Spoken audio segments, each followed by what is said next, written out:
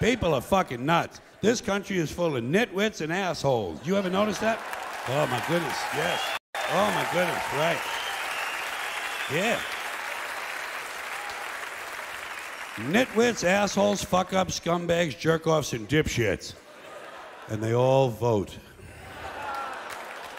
They all vote, yeah. In fact, sometimes you get the impression they're the only ones who vote. You can usually tell who's been doing the voting by looking at the fucking election returns. Man, it sure ain't me out there wasting my time with a meaningless activity like that. You know those people on the Jerry Springer show? Those are the average Americans. Oh, yeah, believe me, below average can't get on the show. Can't get on. Below average are sitting home watching that shit on TV, getting ready to go out and vote, filling out their sample ballot. People are fucking dumb. You can say what you want about this country, and I love this place. I love the freedoms we used to have. I love it. I love that, you know?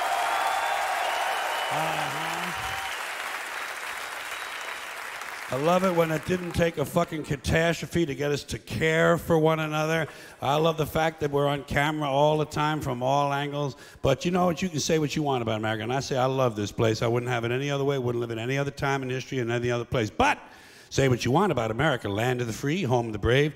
We got some dumb-ass motherfuckers floating around this country. Dumb-ass motherfuckers, you know? Yeah. Now, obviously, that doesn't include this audience. I understand that. You seem intelligent and perceptive, but the rest of them, holy jumping fucking shitballs. Dumber than a second coat of paint. And this ain't just ranting and raving. This ain't just blowing off steam. I got a little evidence to support my claim. It just seems to me, that only a really low IQ population could have taken this beautiful continent, this magnificent American landscape that we inherited. Well, actually, we stole it from the Mexicans and the Indians, but hey, it was nice when we stole it. It looked pretty good. It was pristine. Paradise. Have you seen it lately? Have you taken a good look at it lately? It's fucking embarrassing. Only a nation of unenlightened half-wits could have taken this beautiful place and turned it into what it is today, a shopping mall.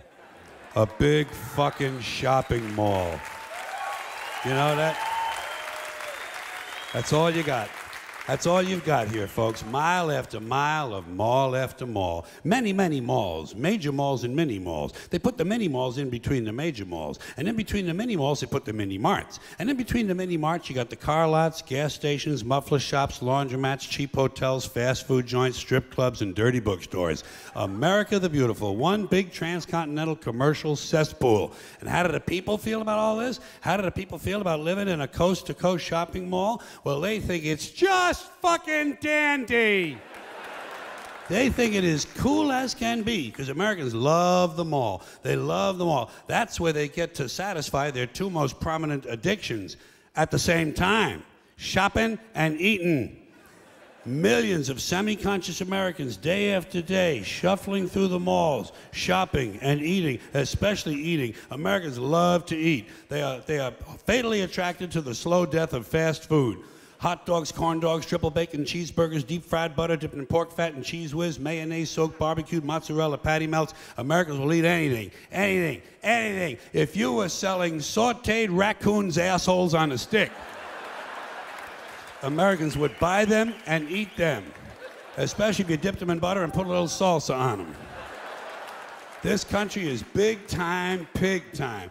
Forget the bald eagle. You know what the national emblem of this country ought to be? A big bowl of macaroni and cheese. A big bowl, because everything in this country is king size. King size, extra large, and super jumbo, especially the fucking people. Have you seen some of the people in this country? Have you taken a good look at some of these big fat motherfuckers walking around? Big fat motherfuckers. Oh my God, huge piles of redundant protoplasm lumbering through the malls like a fleet of interstate buses. The people in this country are immense, massive bellies, monstrous thighs, and big fat fucking asses. And if you stand there for a minute and you look at one of them, you begin to wonder, how does this woman take a shit? How does she shit? And even more frightening, how does she wipe her ass? Can she even locate her asshole? She must require assistance. Are paramedics trained in this field? And standing right next to her, of course, with a plate full of nachos and a mouthful of pie is her clueless fucking husband, Joe Sixpack. With his monstrous swollen beer belly hanging dangerously out over his belt buckle, this guy ain't seen his dick since the Nixon administration.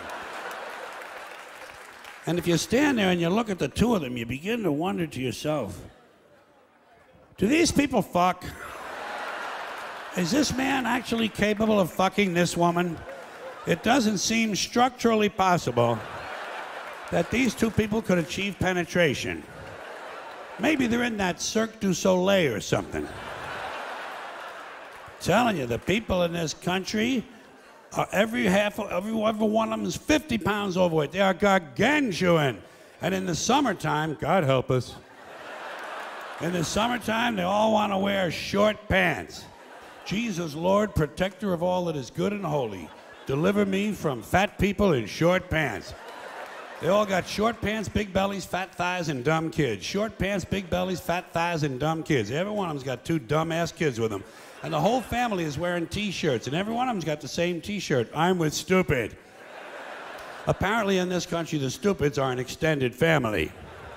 And besides wearing them T-shirts, everyone in the family's got on a backpack. They got a backpack strapped to their back so they can carry around lots of stupid shit. And the reason they got to carry their stupid shit strapped to their backs is because their hands must remain free at all times to hold food. And to get that food up to the mouth where it gets shoveled in with all the rest of the disgusting shit they ate that day. And another reason for the backpacks is these people are going to buy even more stupid shit. They ain't got enough stupid shit at home. They just had a stupid shit sale. They ain't going to buy more. They're going to go out in the parking lot and stuff this stuff into the big, fat, ugly, oversized SUV that's got plenty of room in it. Plenty of room in it for stupid shit and lots of room left over for these big, fat, ugly motherfuckers to get them home. Stopping, of course, for jelly roll and fried dough. These people are efficient, professional, compulsive consumers. It's their civic duty, consumption. It's the new national pastime. Fuck baseball, it's consumption. The only true, lasting American value that's left, buying things. Buying things. People spending money they don't have on things they don't need. Money they don't have on things they don't need. So they can max out their credit cards and spend the rest of their lives paying 18% interest on something that costs $12.50. And they didn't like it when they got it home anyway. Not too bright, folks. Not too fucking bright.